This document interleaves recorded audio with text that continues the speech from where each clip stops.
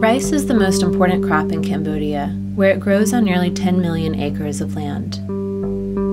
However, agricultural labor is high and food deprivation persists due to limited access to productive technologies. The International Rice Research Institute, or IRRI, and the IPM Innovation Lab collaborate to increase smallholder farmer access to sustainable tools while reducing reliance on chemical pesticides. Due to recent farmer innovation of those tools, rice production has significantly improved.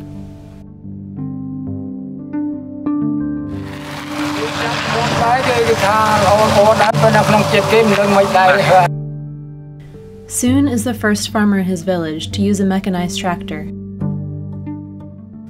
IRRI and the IPM Innovation Lab introduced him to the Eli rice seeder, a machine that plants rice in rows and replaces hand planting.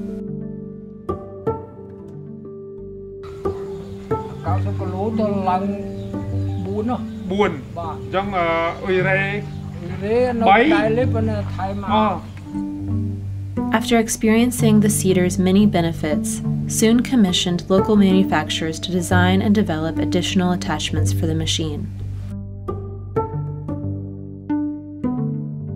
One of the most productive attachments is a sprayer to diffuse the biopesticide trichoderma.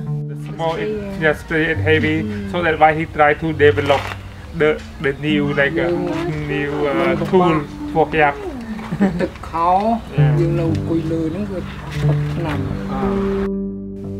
Soon's trichoderma modification reduced his spraying time by 3/4 and fungicide sprays to 0.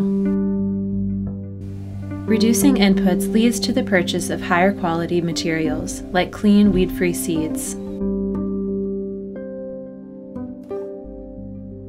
In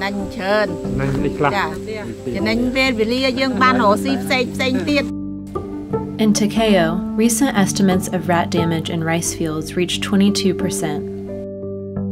Farmers traditionally rely on rodenticides and electric fences to combat rodent damage.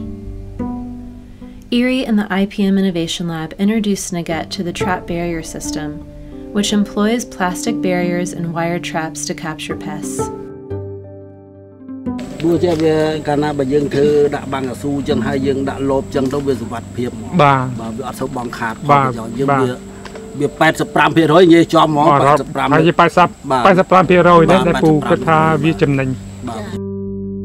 While yields increased, Nugget found the original traps too expensive and too large. He designed a more compact, cheaper version using local materials.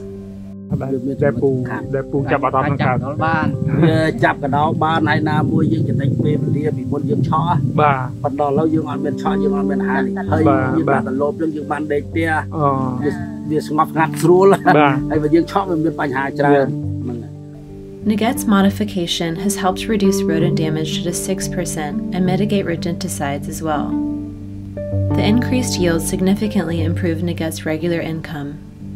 Inspired by the tools introduced by IRRI and the IPM Innovation Lab, Soon and Nugget are both now entrepreneurs, selling traps and seeding services to their communities.